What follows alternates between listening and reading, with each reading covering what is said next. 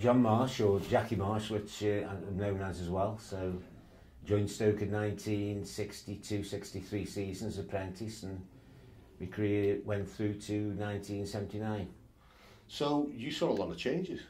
Yeah. I mean, when I joined Stoke in 62-63, that was a promotion season when Matthews was still playing and the likes of that. So it was I joined Stoke at a good time. So what's your favourite memory of your tactics? Is it 444 appearances? 444, yeah. Yeah, 7th on the all-time list. That's right, yeah. So you've got a lot of memories, but what's your favourite memory? Well, I think everybody's going to say like it was, 72, like winning the League Cup. Being a local lad, like, obviously we come back from the London on the train to Barleston, and coming through Meat, where Smithy and Bluto were brought up, born like, then coming through Fenton, where I was born like, it was really a great feeling. Is that that also then gave you European football as well? And I believe there was a visit from Ajax.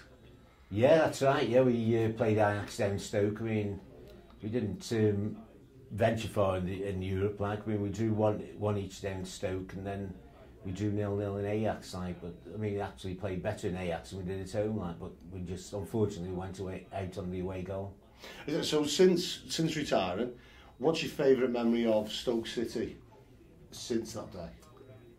I think it's probably now, it comes like to the what's happening now. Like, I think with Tony Pulis, how he's sort of established the first team in the Premier Division, which is no easy task, and he's sort of gone from strength to strength over the last 3 or 4 years, and I think that's a thing what stands out.